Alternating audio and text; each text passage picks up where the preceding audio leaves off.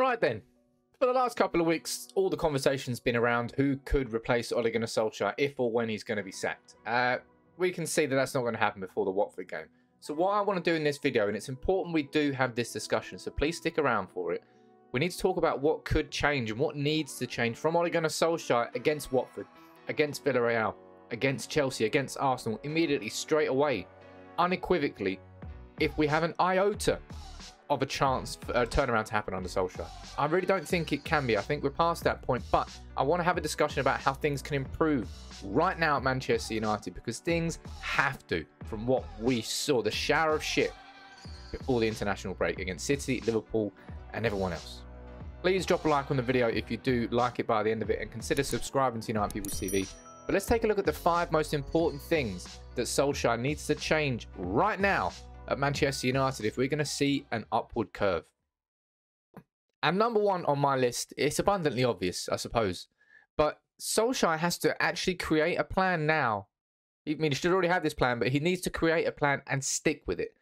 The reason I'm saying that is because if I look at how Manchester United set up away at Atalanta, we switched to a 3-5-2. So many saw it as a sort of emergency formation from Solskjaer to bring some solidity to defence, and it worked with a 3-0 against Spurs. But then as soon as Varane went off against Atalanta, we switched back to a 4-2-3-1. We dumped the formation completely. We switched it completely. And it's odd.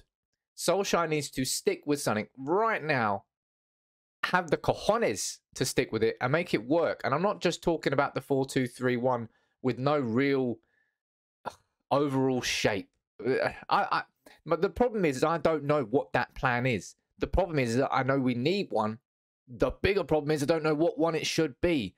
But something has to be stuck with. We shouldn't be having these conversations three years into Solskjaer, sorry. But we are. And if anything's going to change positively now, it has to be something that's firm, certain, and that the players know what they're talking about. And that's what I mean about that plan and sticking to it. If Solskjaer keeps chopping and changing, then the players get confused. And then we saw similar to what we saw against Liverpool with the semi-press. Some pressing, some not pressing. As Ralph Rangnick said, you can't just be a little bit pregnant. It's either you are pregnant or you're not. The same with pressing, and that's not what United did against Liverpool. And that's what I mean with the plan. Not specifically a formation. I mean, overall, the players have to be confident in what they're being told. And if Ole's not completely confident in his own mind, how are the players supposed to be confident? So that's point 1. Number 2, it's all about player loyalties. And Solskjaer has to shift away from this mentality, because these player loyalties have created a sort of a certain loyalty inside the squad to Solskjaer from certain players. We're talking Harry Maguire. We're talking Luke Shaw. We're talking Marcus Rashford. We're talking those sorts of players who really have had plenty of game time, Scott McTominay and Fred, clearly. But player loyalties will only get you so far. And what we're seeing now is constant reports of a divided dressing room, of the fringe players at Manchester United being angry with Solskjaer. And that comes down to these player loyalties. I said it would be Fred McTominay with the hill that Solskjaer died on. I think that's probably happened. But Maguire has jumped up and made Maguire Mountain too. Maguire's been in decent form for England during the international break, so he will be played on form. But I just want players to be played on form. Form is the leveller, right? Doesn't matter how good you are, how new you are to the football team, how experienced you are. If your form is bad and someone else's form is better, that player plays in front of you. That's what I mean by calling it the leveller. It makes it easy. It means Solskjaer doesn't really have to explain his decisions to players. He's like, he's in better form than him. We'll rotate in and out. If we had that policy continuously, it would mean the same sort of thing as when Liverpool switched their 11 out and they still look like Liverpool. It's very different at United. And I think Solskjaer has absolutely got to move away from this player loyalty, man. Fred and McTominay just playing for the sake. No, you've got players on the bench. And Van der Beek might not be the Messiah, but he will certainly be something that deserves to be tried.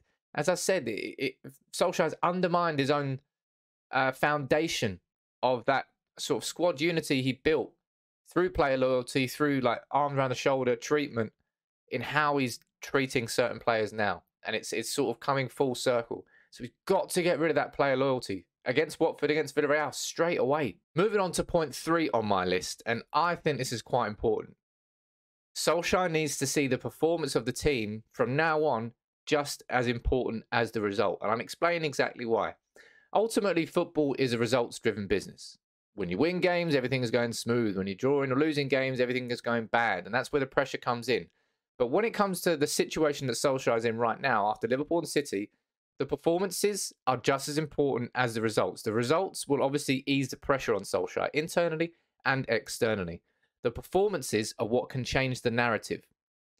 Now, with the fans, results now won't just be enough. It won't just be enough to play against, I don't know, Watford at the weekend, to be in it for the 89 minutes, and Watford to hit the post twice, De Gea to make 4 great saves, and then Ronaldo to pop up with an 89th minute winner.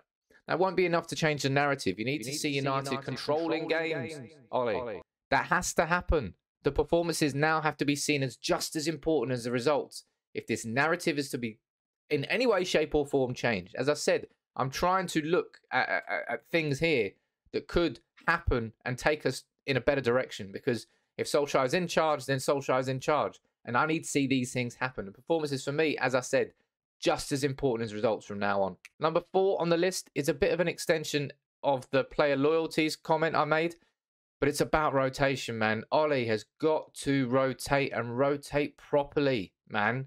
Van der Beek, Sancho. Why are we even talking about Sancho in this rotational thing? People have sort of had a go at me saying, Sam, you're jumping on it too early. It's early in the season. Yes, it is early in the season with Sancho, but I'm seeing extremely bad patterns emerging with how Solskjaer has been managing Sancho, and so I've been frustrated with it. And so how do you think Sancho feels? You've got players like, we went into this season with a big squad to avoid burning players out like we did with Bruno Fernandes and Marcus Rashford last year. We're heading towards it again right now. I know it's November, so the burnout won't happen, but the lack of rotation is hurting. And United are playing so many games right now. We've got Watford on Saturday, Villarreal a few days later, then Chelsea, then we've got Arsenal as well. We've got 11 games between now and the end of December. Rotation has to happen, because if you're going to keep the squad happy, you're going to be rotating. You're going to be playing, and it's not just about giving crap games to certain players. They want Premier League games, Premier League minutes. They're all Premier League footballers.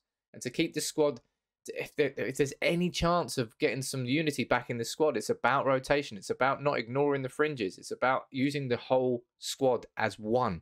Something I don't think Solskjaer has done very well this season. And I'll be honest, the 5th point on this list is, I want you to pray with me. We just got to pray for a miracle.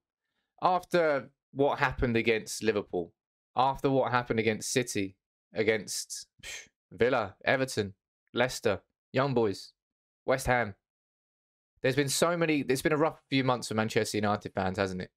And I'll be honest, I went past the point of no return with Solskjaer after Liverpool and after City, but the club has still decided to back him. Whether they've backed him or they've simply not sacked him, I do think they're two very, very different things. But Solskjaer's going to be in charge against Watford. And I'm praying for a miracle, man. I'm praying somehow that things can flip and turn and we can go upwards again. I don't want to see United lose. I want to see United win. We've got a great squad there. We've had good results this season. Overall, the consistency has just been out the window, though. It's been put.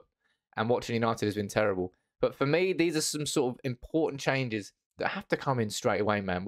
They shouldn't be needed. If we were managed better, they wouldn't be here. These problems wouldn't exist. But they are, and they do. So that's why I'm putting these down as key things that Solskjaer has to change straight away. Now, you let me know what you think about this in the comments below. Is there really absolutely no point or any chance of any of this happening? You let me know what you think, and make sure you subscribe to United People's TV if you're new. But Watford's going to be a hell of an interesting game on Saturday. That's for sure.